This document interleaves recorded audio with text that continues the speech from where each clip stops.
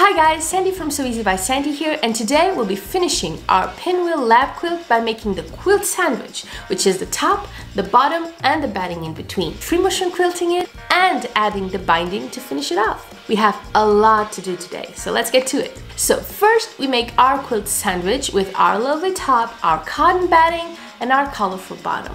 What do you think of this combo? Will it work out? I guess we'll find out, won't we? Next, to base the 3 layers together with pins and a little bit of temporary adhesive to give it a hand. Okay, now for the free motion quilting.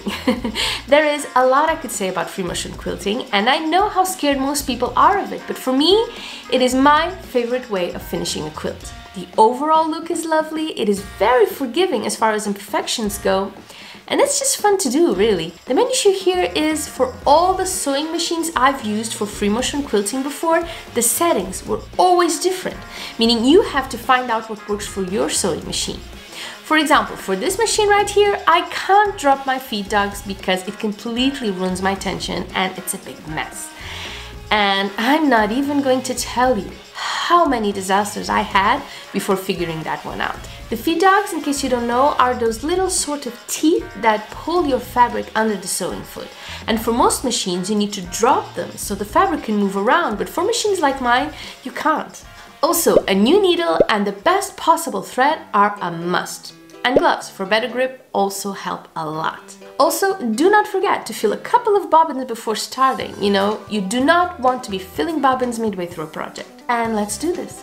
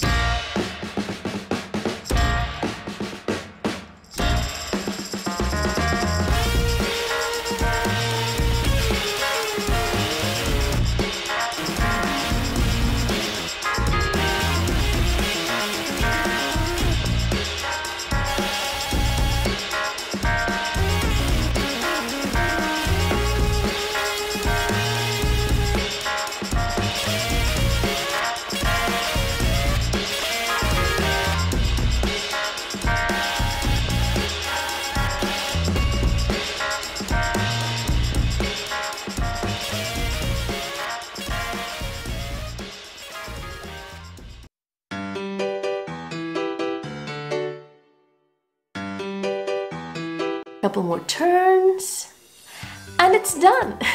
Loving the whole look. What do you think? That wasn't so hard, was it?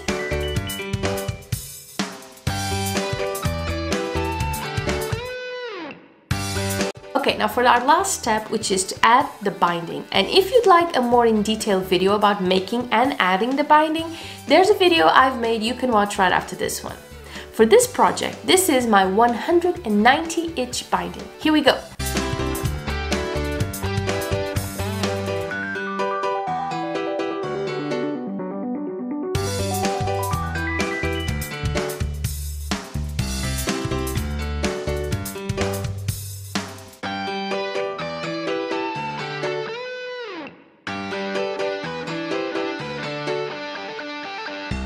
And that's done! Our lap quilt is complete and looking gorgeous, if I may say so myself.